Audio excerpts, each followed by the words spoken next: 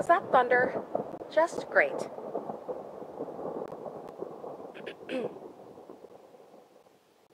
This is Sarah McPherson, and welcome to American Mysteries. I finally arrived at another grimy little motel in another shitty little town in the middle of nowhere to cover a story for a show no one freaking cares about. Join me as we investigate why this reporter's career is dying a slow, painful death. Okay, let's try that again. This is Sarah McPherson, and welcome to American Mysteries.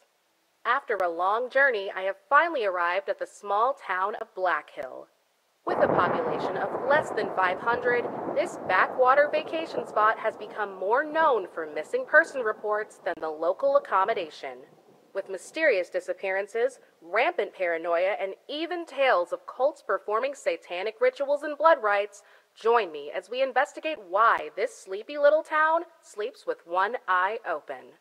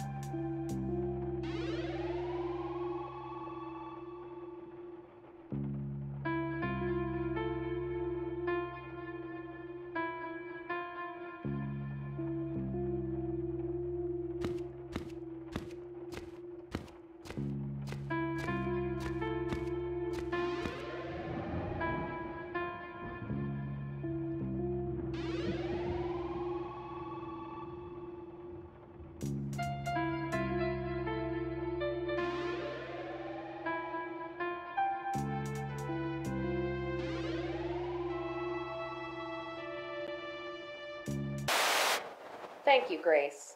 As a lifelong resident of Black Hill, have you noticed anything strange about the town? Anything at all that could explain these horrific kidnappings? It's always been like this. Young folks don't know, bless their hearts. They don't understand. Those things been here a long time, always watching us, waiting.